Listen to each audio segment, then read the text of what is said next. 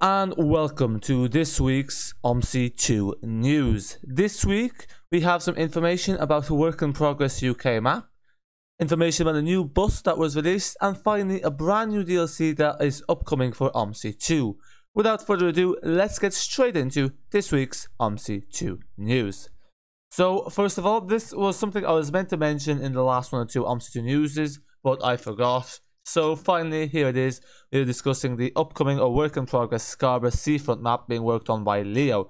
This map will recreate Route 109, which is in the Scarborough Yorkshire map. And as you can see, it does use a fair few of West Country version 3 assets and has a similar vibe. But nonetheless, this should be a scenic and enjoyable UK map to drive once it's released. And here's just another screenshot giving you a idea or a glimpse of just the level of detail and basically the kind of scenery you can expect on this map. So far it looks quite good.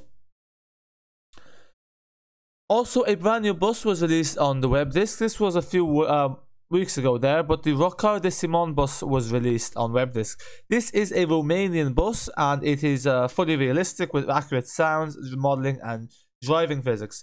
This is available to download for free, and this is particularly useful for those of you who have been or have any relation to Romania. However, the thing is that there is no Romanian map, so although we have Romanian buses, it will be fitting to have a Romanian map as well, just so these buses could be used on a Romanian map to add an extra bit of realism. But nonetheless, it's a nice addition to anyone that is familiar with these buses, or even anyone just wants something new to drive.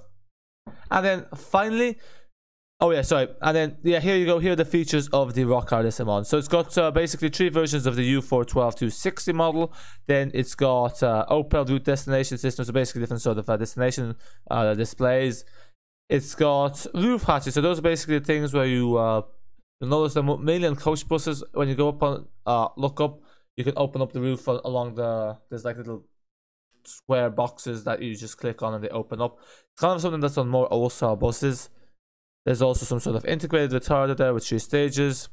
As I said, sound and textures are all realistic. The door behavior is realistic. Interesting that they mentioned that. Generally, the door behavior is something that's hard to get wrong. Lots of set files for those of you who like to repaint, and then repaints, all that kind of stuff. There's even a Christmas special one, and bus is usable as AI traffic. Now this is actually important because some buses actually aren't usable as AI traffic because there's a separate bit of code that has to be done there, but this one can be used in an AI list, so as an AI bus. And then finally, some of you will be familiar with the Bollore Bluebus. So basically, this was one of these buses was released for free. It was the normal one, the 12-meter one, an electric bus. This was released there on the Stref, I don't know, a while back now, probably over a year ago. But now, as seems to be tradition with a lot of Halicon DLCs, a bit like Grand Paris Milan, which basically was an extension of the Grand Paris, of the Express Line 91.06, which was free. This is now turning into a payware DLC.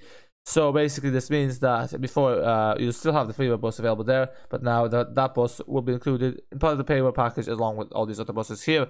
And one thing you'll notice is it's got the same kind of style as the Halicon DE. You know how Halicon DE do their DLC thumbnails. It's got that kind of font with the text. So this most likely will be This will be a Halicon DE published DLC.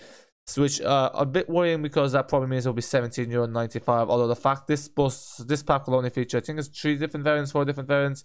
So I don't think €17.95 will be justified. So perhaps a cheaper price point would be justifiable, but we'll see how it goes. But nonetheless, this is being worked on by Rocar Design. This is a French bus here, the Bollore Bluebus, and it will have this DLC pack will contain the first ever articulated or bendy electric bus in Omsi 2. So there's a first of everything, and it's the first of the bendy electric bus, which you can see there. It's pretty self-explanatory which bus in the picture we're talking about.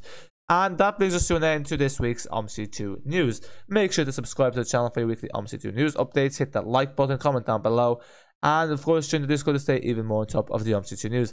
That is it for now. Until next time.